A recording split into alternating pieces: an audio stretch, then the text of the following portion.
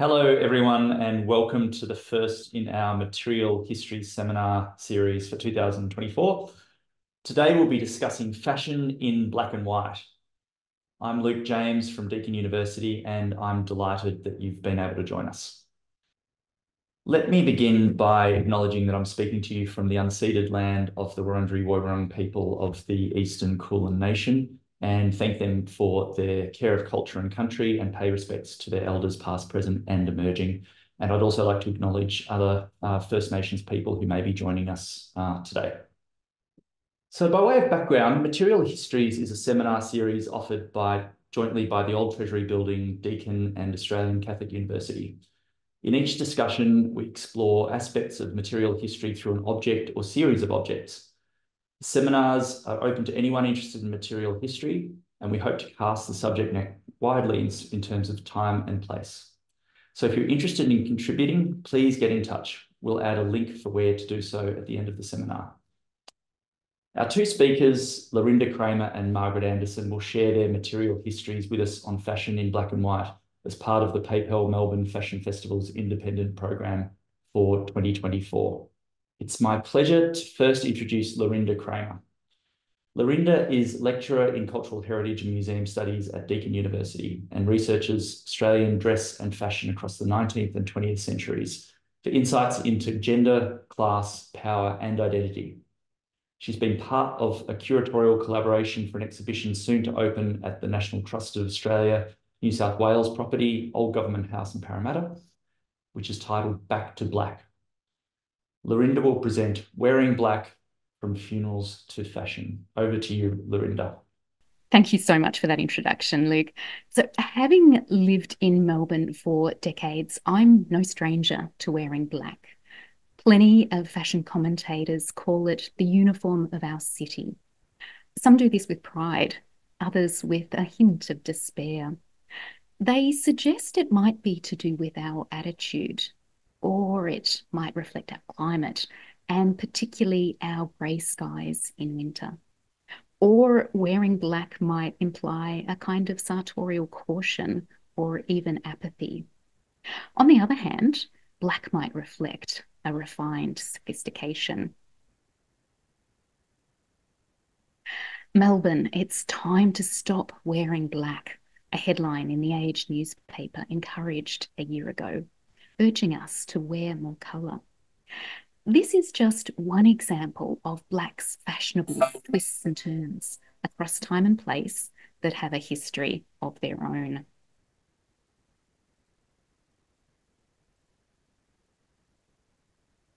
A few colours, or more rightly shades, so readily suggest contrasting meanings as black. It can signal rebellion or authority.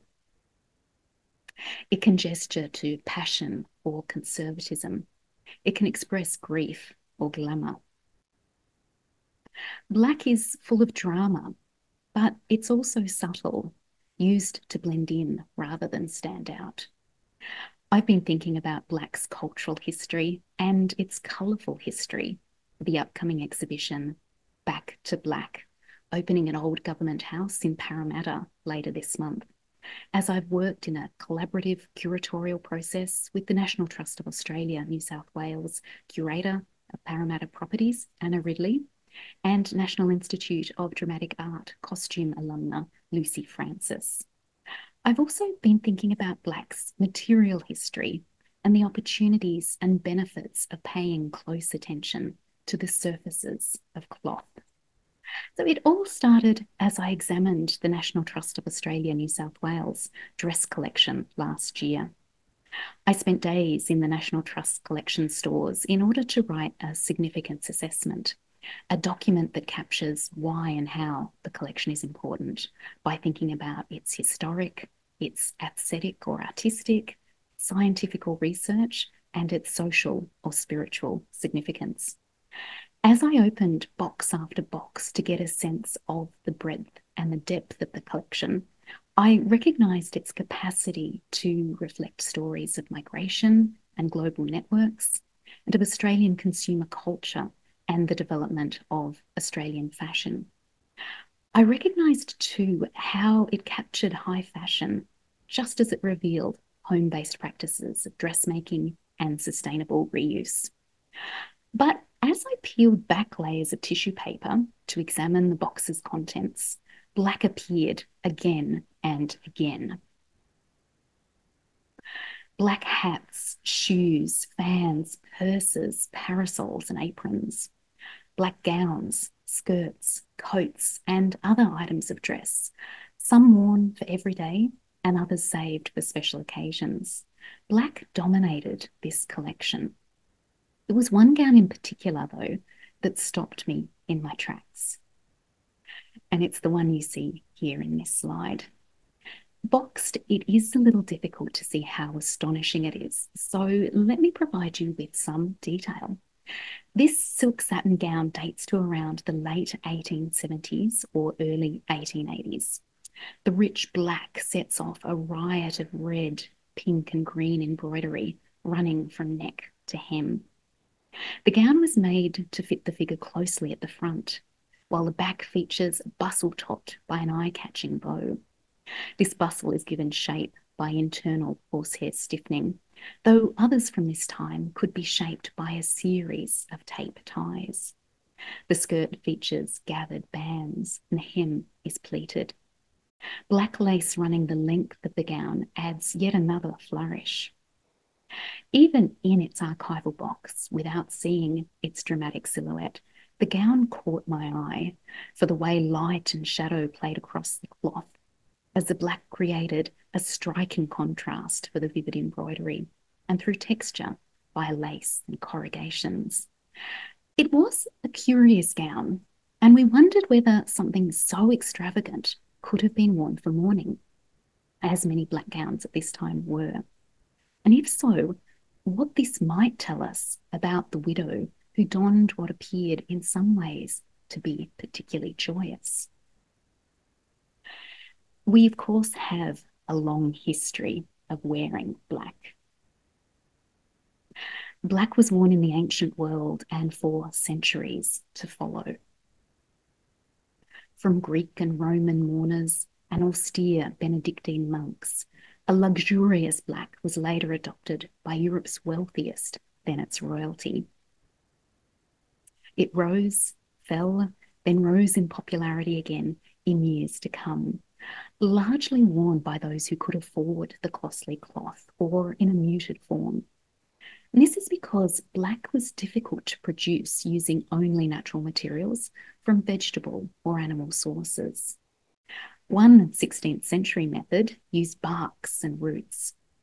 Another time-consuming series of dyes that progressively darkened the cloth began with indigo, then an overdying with brown tannin or a reddish-brown dye. Natural black dyes were more likely to fade to an unappealing brown or blue, particularly those produced more cheaply or quickly. So rich, deep black came to vividly mark status. But wearing black changed profoundly in the mid-19th century. Two events brought about this seismic shift. The first was the invention of synthetic dyes, beginning with mauveine, which dyed cloth a rich mauve colour. This was followed by a range of other aniline dyes. Many were bright, including yellows, reds, and violets, and some women's gowns combined these colours as fashions for bold, strong hues took hold. And black was also a prized new synthetic dye, more stable, longer lasting, and easier to apply than natural alternatives. The second event that played an enormous role in increasing black's popularity at this time was the death of Prince Albert in 1861, as Queen Victoria donned black to mourn her beloved husband. She continued to dress in black across the next 40 years until her own death to express her profound loss. Elaborate Victorian-era mourning rituals solidified at this time. Widows followed Queen Victoria's lead, guided by etiquette around stages or degrees of bereavement that moved from full to ordinary to half mourning. Lustreless black fabrics were adopted for full mourning, unadorned but for crepe trim. Recognised by its crimped, stiffened appearance, crepe became known as the cloth of mourning. By the time half mourning had been reached, other quiet colours were introduced back into widows' wardrobes. Grey, white, and purple were worn in this final phase. Others mourned loved ones too, but were not as bound to the same intense display of grief as widows. Special sections for mourning wear developed in drapery and department stores to cater for the need for black clothes for men, women, and children. And this is an example from Ford & Brothers in Sydney. Mourning sections offered crepe trim for bonnets and armbands, together with a range of black cloths and jewellery, primarily jet, before women could return to wearing diamonds and pearls as the least colourful of jewels, while emeralds and rubies, for example, were considered in bad taste for mourning because of their colour. The hair of loved ones was also fashioned into mourning brooches and bracelets, like this beautiful example of the hair of Anne Drysdale. Mourning sections in drapery and department stores were popular into the first decades of the 20th century, though mourning practices transformed with the First World War as Australians experienced overwhelming losses of their loved ones. By then, black had well and truly become available to the masses. Servants had begun to wear black uniforms, paired with crisp white aprons and caps in the second half of the 19th century. Before then, servants might have worn the cast-off clothes of their employer.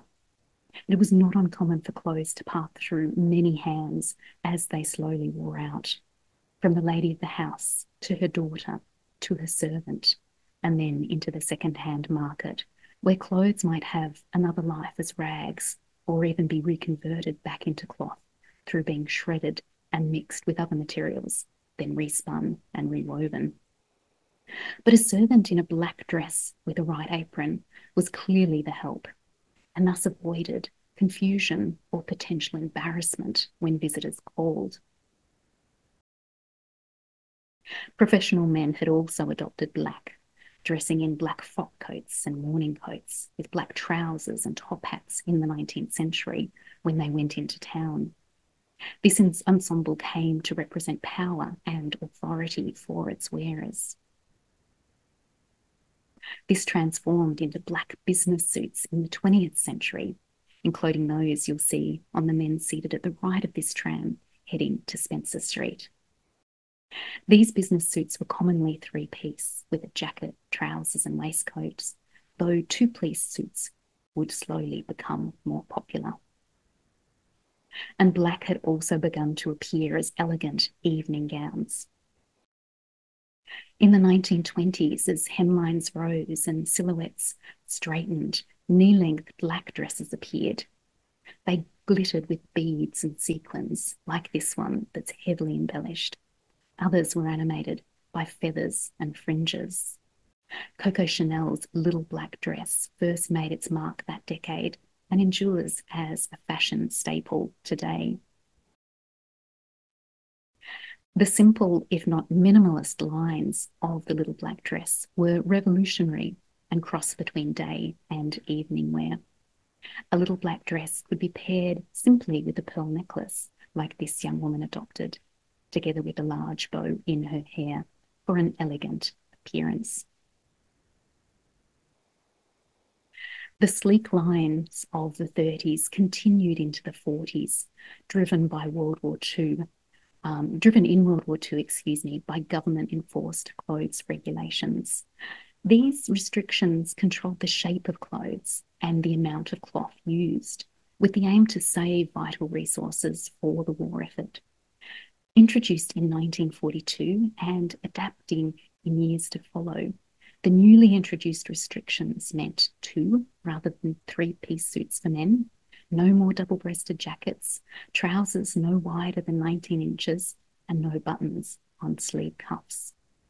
For women, the regulations outlined a banning of excessive fullness in skirts, a minimum of shirring, tucking, and pleating, a reduction of full or wide sleeves, and of elaborate embroideries or appliques.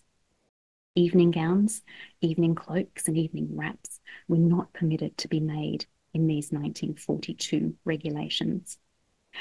These styles were known for both men and women as victory suits or victory fashions, as well as austerity styling. Black gowns gave way in the post-war period to the dramatic silhouette introduced by Christian Dior. The full skirt of the new look was an exciting shift from the restrictions imposed during the Second World War.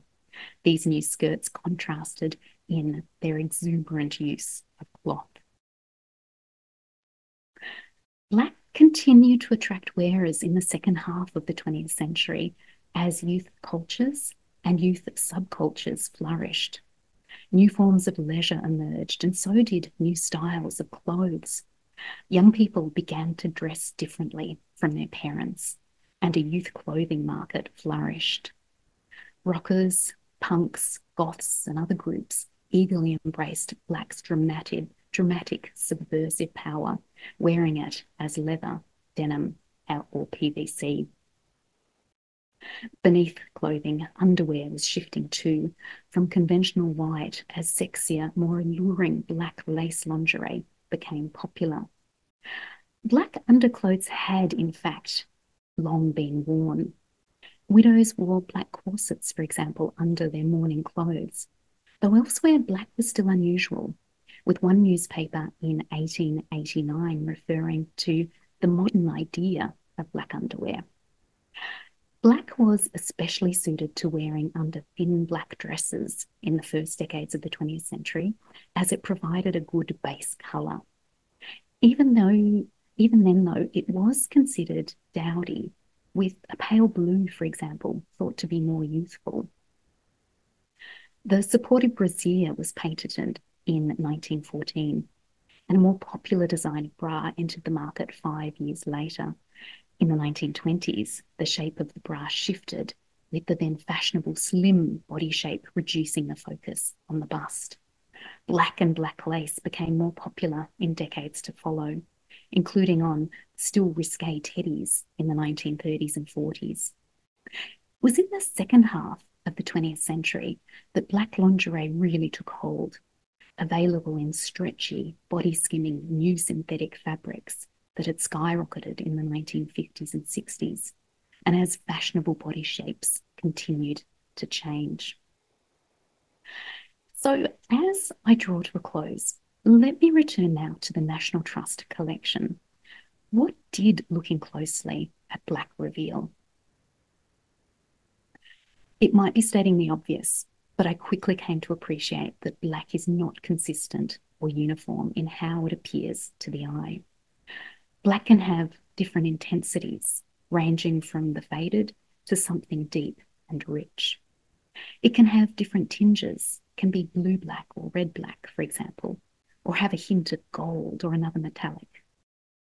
Black velvets can absorb light, while silk satins can reflect it back. This can create a matte appearance or something akin to an oily or glossy black sheen. And black can come alive with beads, sequins, studs, tassels, lace, and feathers, creating an additional sense of movement and texture on the cloth. It sets off those colours placed on or around it in a way that's hard to match by other colours. This, I'd like to suggest, is why black is so malleable and so versatile, why it can be stark or sophisticated or subversive. And in this, black opens up many possibilities for its diverse wearers. Thank you. Thank you, Lorinda, for that wonderful, wonderful talk. And I just particularly enjoyed listening to you tracing the symbolic, economic, and practical, literally material dimensions in the history of something we take so for granted, especially here in Melbourne, as you mentioned. I'd like to now introduce our second speaker, Margaret Anderson. Margie is the director of the Old Treasury Building, which I'm sure we all know very well. And in a career spanning many decades, she also held senior museum positions in Western Australia and South Australia, and in the 1980s was foundation director of the Migration Museum. Margie pioneered discussions in Australia encouraging museums to partner with community groups and has special research interests in women's history and material history. Today, Margie is presenting a paper titled The Bride Wore White, The Rise and Rise of White in Fashion. Over to you, Margie. Thank you, Luke. And Lorinda, thank you for that wonderful introduction on black. So now we move to white. Like many of us, I receive regular emails from retailers hoping to entice me to buy online. Late last year, this email arrived just as I was thinking about an abstract for this paper, and it immediately struck a chord. It was advertising new season linens and began with the byline, "It doesn't get more classic than white linens." Not long afterwards, another email popped into my inbox suggesting that I should, quote, "keep it classic in a white t-shirt." White t-shirts are classic for a reason, it added. But what reason, I hear you ask?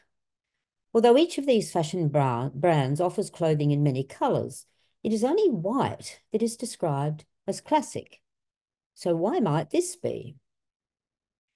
In her recent entertaining book, Pizzazz, The Impact and Resonance of Wearing White, Nina Edwards begins her exploration of white clothing by investigating its classical origins. She stops short of suggesting a direct link between what we might call classical modes of dress, as in dress in ancient Greece, Rome, or the Middle East, and modern usage of the term. But she does make the point that white clothing was much prized in those early societies. Now, we, of course, mostly draw our conclusions about the clothing of these ancient civilizations from their statuary, which is now uniformly white.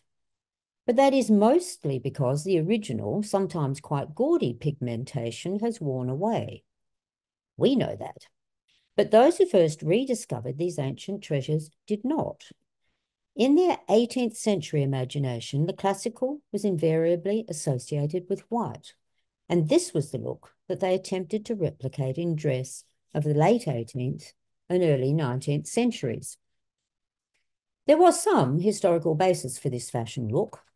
We know from ancient texts that white clothing was highly prized by ruling elites in the ancient world, for the simple reason that both making it and maintaining it were extremely expensive.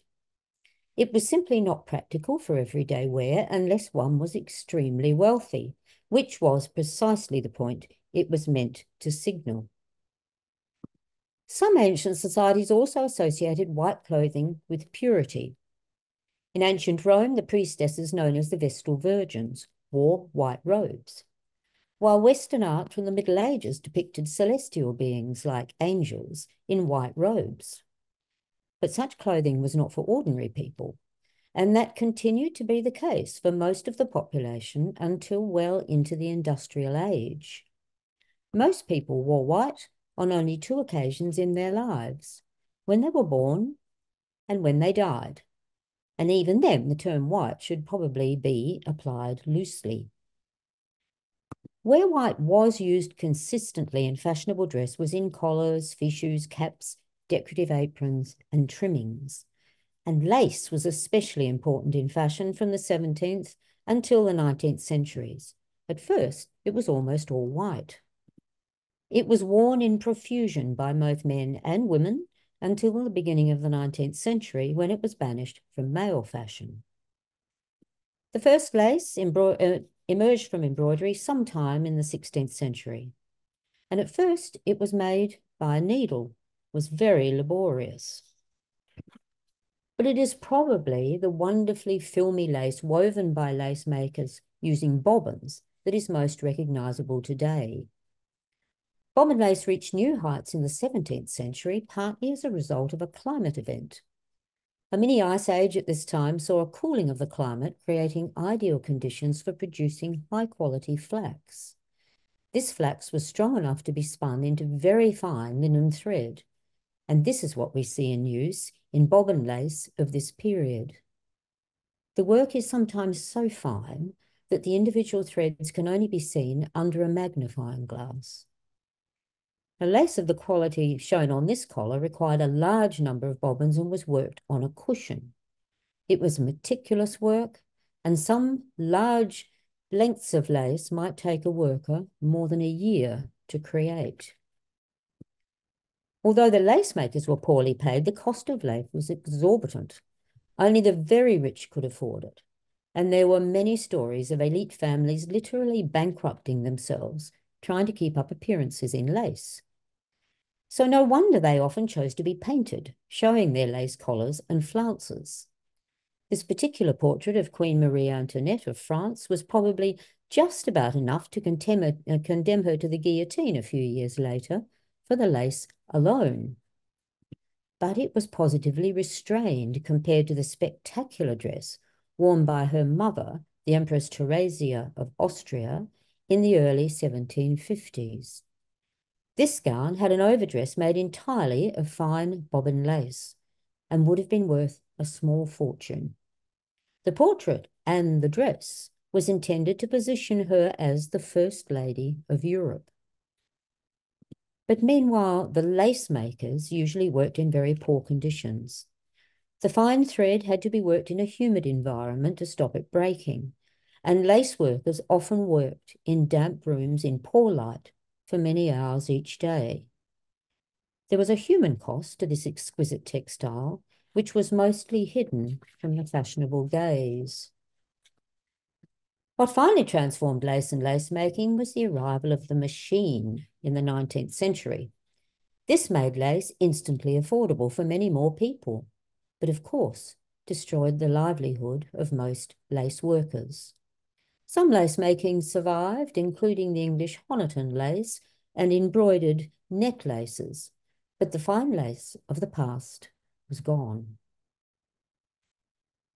But the early 19th century saw the arrival on the scene of one item of male fashion that has survived to this day, the white dress shirt. It was not that men didn't wear shirts before this, they did, but they were seen more as underwear.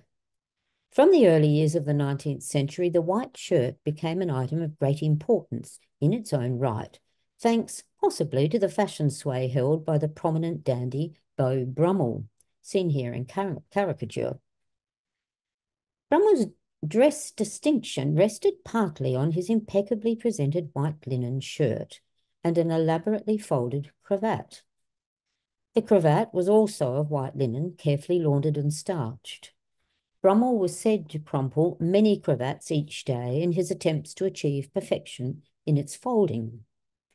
It was an affectation that rested entirely on his ability to spend lavishly and to employ others to do his laundry. In the 19th century, as in earlier times, wearing a white shirt was a mark of class. Working men didn't wear white shirts for obvious reasons. Later, men were described as working in either white-collar roles, meaning clerical or managerial, or blue-collar or manual worker roles. At first, their white collars were stiff and starched, which made them easier to wash clean, but also very uncomfortable to wear. From the 1820s, detachable collars became available. Those were attached to the shirt with buttons and could be removed for washing and starching. It meant that the entire shirt didn't have to be washed each day, and it probably meant that more men were able to afford to wear white shirts. At first, their shirts were made from linen. Indeed, linen was a shorthand term for shirts and/or underwear at this time. But as cotton became cheaper, cotton shirts increasingly replaced linen. Men's shirts in both linen and cotton were advertised in Melbourne newspapers in the 19th century, along with some that were described as linen-fronted shirts, unfortunately not illustrated. Now, while the cloth for shirts was mostly imported, most of the shirts themselves were made in local workshops by women employed as seamstresses. At first, all shirts were made entirely by hand, but from the 1860s, machines replaced many of these women. Those who were left worked increasingly as machinists and as hand finishers, making buttonholes, sewing on buttons, and completing other fiddly tasks. By the end of the century, many of these were poor women, employed as art workers and paid by the piece. Now, unfortunately, sewing was a skill almost all women learned, and so employers had their pick of workers. Wages were usually pitifully low. In the 1890s in Melbourne, there were repeated campaigns against this sweated labour, but there was little appetite for mandating proper wages and conditions for those women. But nevertheless, equipping a gentleman in sufficient white shirts could be an expensive business, especially if convenient laundry facilities were not to hand. When Evan Kiffin Thomas sailed to England for his wedding in 1900, his fiancée, Mary Archer Smith, known as Maisie, wrote to advise him on his shipboard wardrobe. "You will want about 3 dozen shirts, because you see it means dressing every evening, and in hot weather, shirts have a way of crumpling up. You can get washing done at Colombo, but I don't think it's wise." By 1900, shirts were also well established as an item of women's dress. For most of the period until the 1880s, women's dresses were either made in one piece or as a separate, although matching, bodice and skirt. A kind of blouse made a brief fashionable appearance in the 1860s, often worn with a little bolero-style jacket. But by the 1870s, dresses were once again made in one piece, with a tight, form-fitting bodice and sweeping skirts caught up by a bustle at the back. As women became increasingly active, playing sports like tennis and bicycle riding, they needed something simpler. And a form of shirt, sometimes called a shirt waist, and at other times described as a blouse, made an appearance. By the 1890s and into the 1900s, it was common for gentlewomen to wear shirtwaists or blouses, often with a skirt and jacket. But it was also worn by women working in shops or in the new middle-class occupations of typewriting or telephony. Some of these shirts could be quite elaborate constructions, as illustrations in the Melbourne newspapers reveal. But by about 1910, the designs more resemble a modern shirt and were perhaps modelled on men's dress or evening shirts of the period. As women moved more and more into public roles, the uniform of the dark suit and blouse or shirt was their frequent choice. One aspect of women's dress throughout this time that was almost uniformly white was underwear, as Lorinda has said. A black petticoat might be worn under a dark dress, but generally underwear was a respectable white, as were nightgowns. There may be a link here between old notions of purity and white cloth. In the 19th century, infants were also uniformly dressed in white, and by the end of the century, pristine white cotton dresses were fashionable wear for girls and young women. Again, most of the young women we see wearing this clothing were wealthy. But one item of white clothing that was more common was the white cotton pinafore, worn over young girls' dresses to keep them clean. We see these pinafores being worn by children across the social spectrum, with the probable exception of the very poor.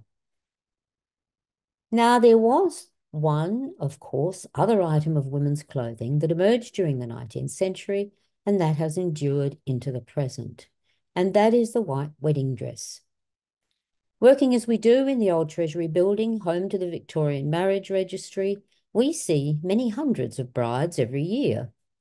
Not all of them wear white, but the vast majority do. So why is this? And what do we know about the history behind the white wedding dress? First of all, wearing white to be married was not the norm for most of modern history. Until the late 19th century, most brides simply wore their best dress and expected to wear it many times afterwards. It's Queen Victoria who's credited with beginning the fashion for white bridal gowns. For her marriage to Prince Albert in February 1840, she wore a gown in ivory satin with a deep flounce of Honiton lace and a matching veil. Her journal didn't record why she chose to dress in white, but where royalty led, others followed. It helped that reproductions of the wedding painting circulated widely in the British Empire. In 1863, her daughter-in-law, Princess Alexandra of Denmark, also chose white for her marriage to Prince Albert Edward, and this was the first royal wedding to be photographed. Again, the photographs were widely circulated.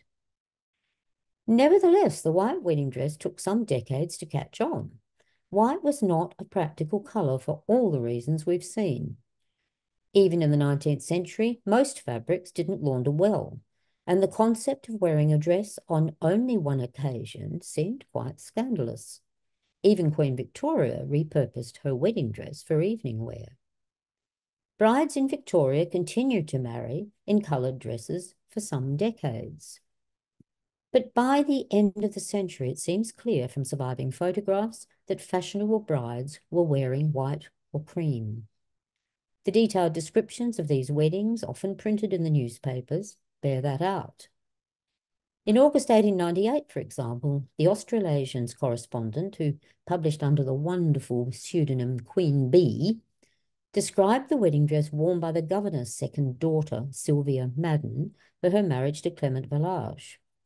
In what was described as a brilliant wedding, Queen Bee wrote, "The bride looked exceedingly pretty and distinguished in her gown of rich white satin duchesse, veiled in cloudy white tulle, the whole being spangled with silver and embroidered with crystal. Her court train was also of satin duchesse, draped with Limerick point lace. In place of the orthodox bouquet, she carried a white prayer book." Now here we can see most of the elements that would become traditional over the next decades. Think of a white gown with a train, the veil, although not on this occasion, the bouquet of flowers. By the turn of the 20th century, the white wedding was firmly entrenched in fashionable circles, although the style of the dress followed the fashion of the day. At this time, it simply didn't occur to brides that their gowns should be made in anything but the latest fashions. And so we see gowns like these with long flounce skirts, with rising pre-war hemlines, and in the short-skirted styles of the 1920s. As hems descended again, we see gowns in the form-fitting styles of the 1930s and 40s, and then the ballooning skirts of the 1950s. The gown I showed in my first slide today was worn by Elaine Colbert in 1947. It was made of ivory satin to Elaine's own design and was worn with a tulle veil. Because fabric was still rationed in 1947 after the Second World War, Elaine had to save many coupons to purchase the fabric for her dress. But by then, managing to have a white wedding was firmly established in the popular imagination, and to forego this was to miss out on something special. We're exhibiting this gown at present in the exhibition Belongings, Objects and Family Life. But from about the 1970s, wedding gowns increasingly diverged from the style of the day into a realm all their own. Think that famous bridal gown worn by Lady Diana Spencer for her marriage to then Prince Charles in 1981. It's more reminiscent of the 1950s, or even perhaps the 1850s, than the 1980s. And this has continued. Walk through any display of bridal wear today, and you will see contemporary dresses mixed with many styles of the past, including this rather interesting gown, which is almost reminiscent of the late 17th century. And although white is not universally worn, it is still by far the most common choice of Western brides, and by increasing number of brides from other cultural backgrounds.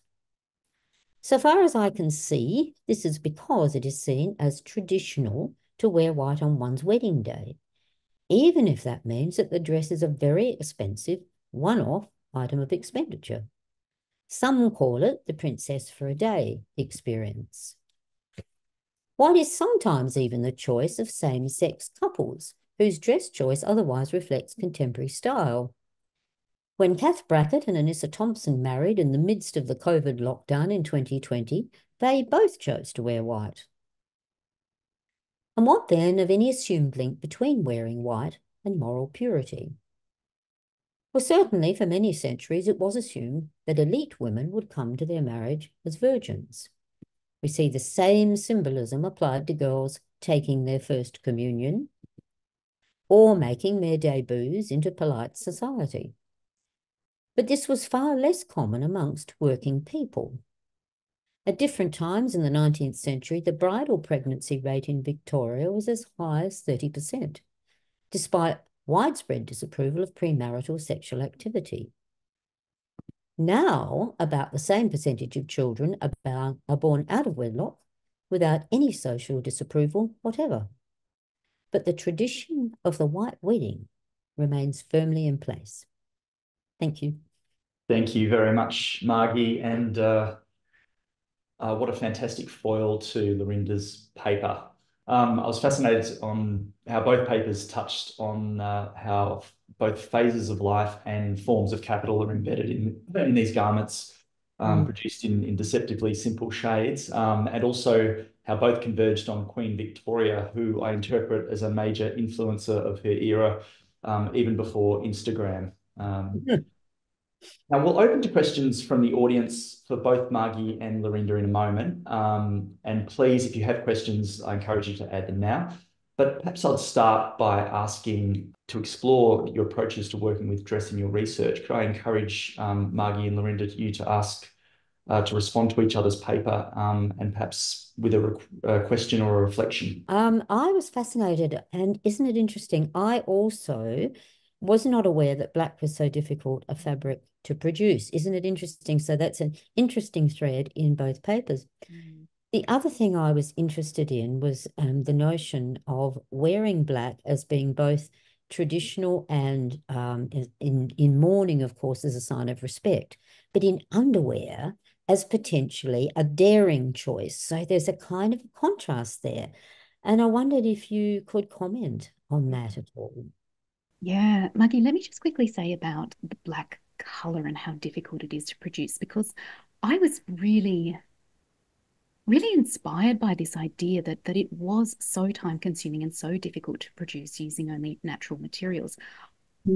I had suspected that was the case, but I hadn't known how difficult it was to produce the kinds of recipes that people tried and tried and tried again to try to create a really deep, rich black.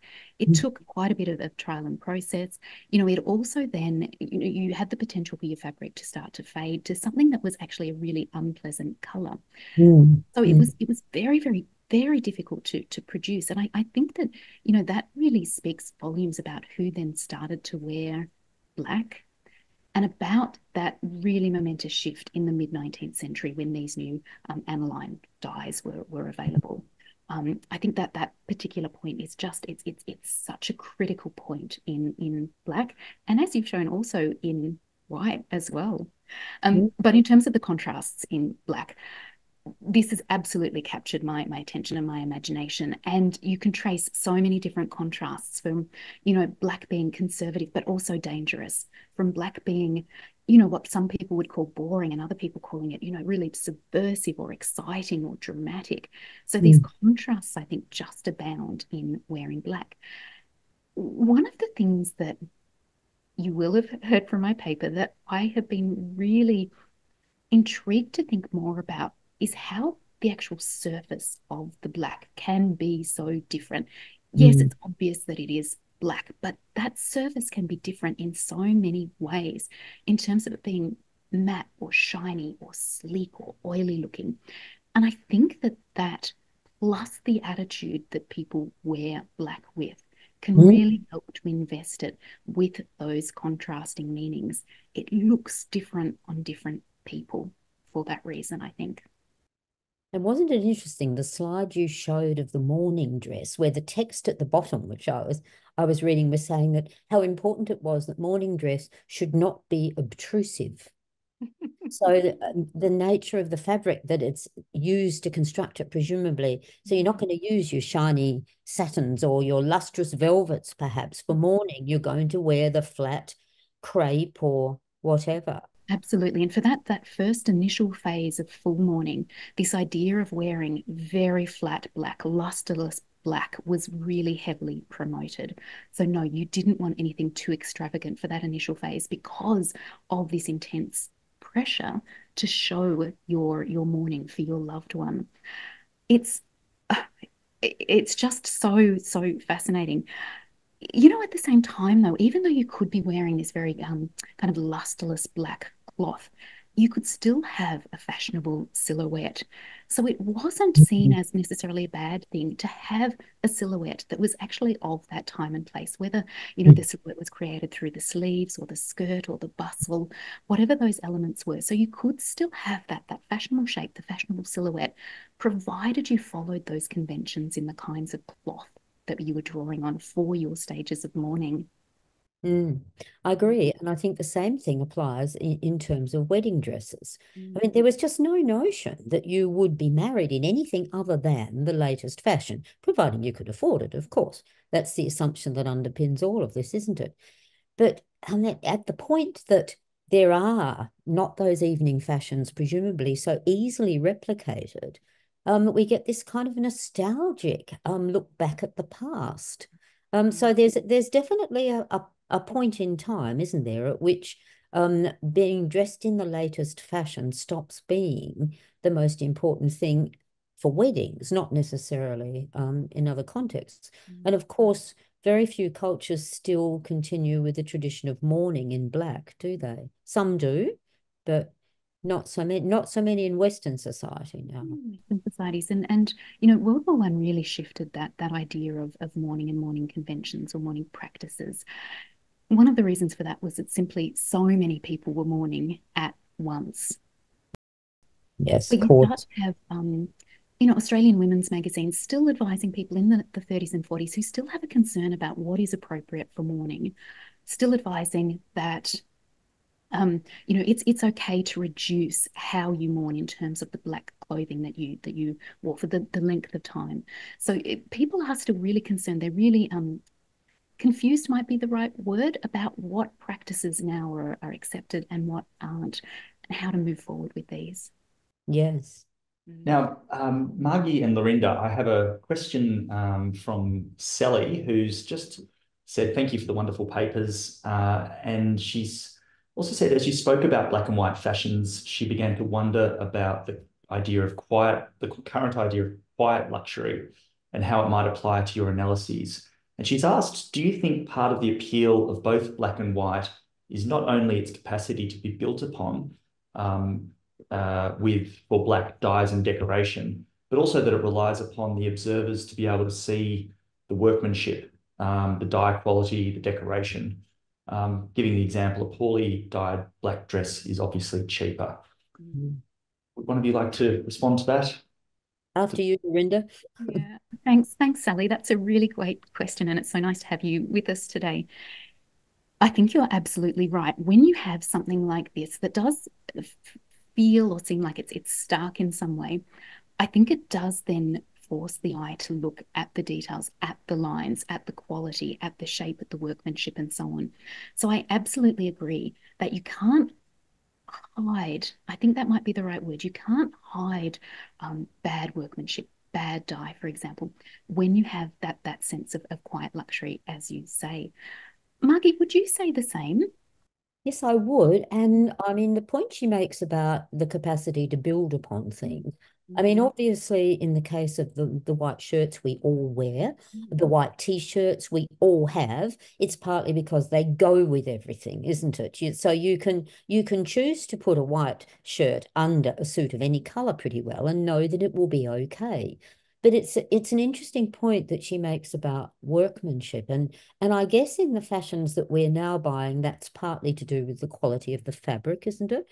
And there's an increasing emphasis on, say, organic cottons or and linen and all of that, but also the workmanship, because of course the cut and the workmanship and any sort of embellishment is much more evident when you're not distracted by different colours.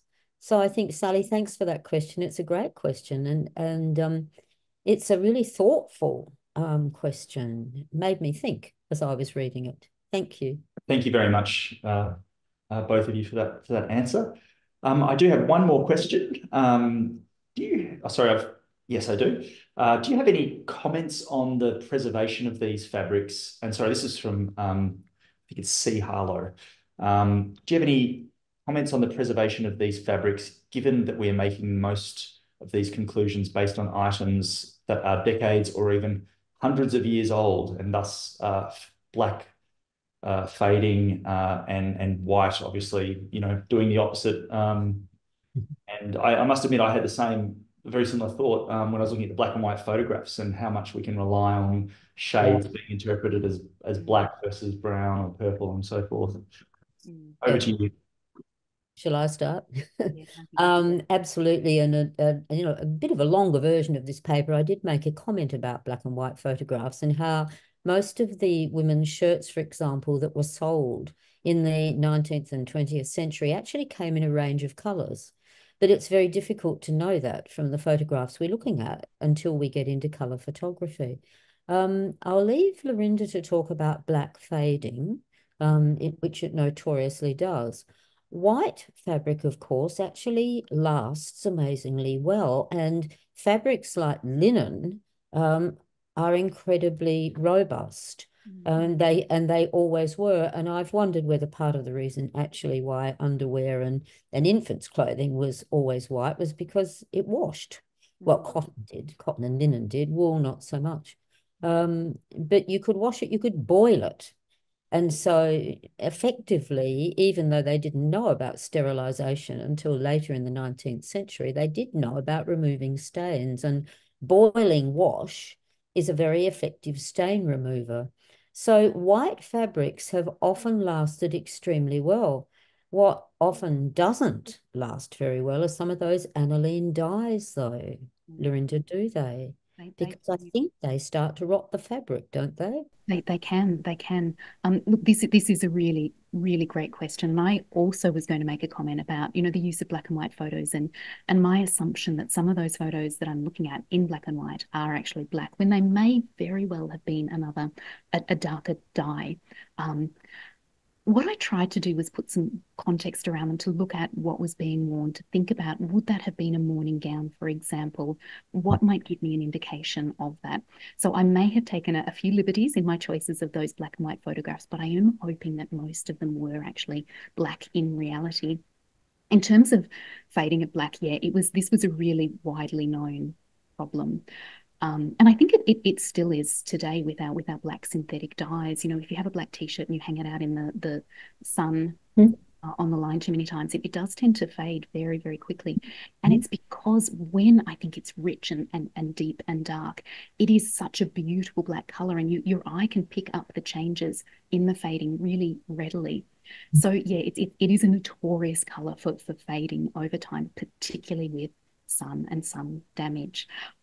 I'm not sure if that's answered the question in any kind of extended way, but I hope that makes some sense.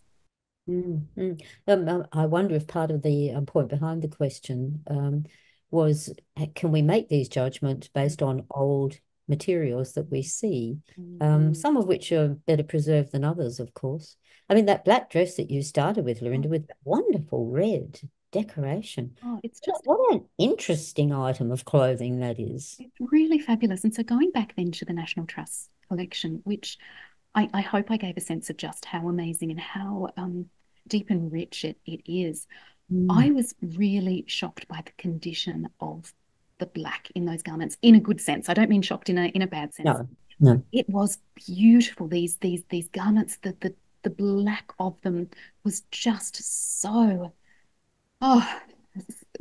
deep. It was so rich and so black.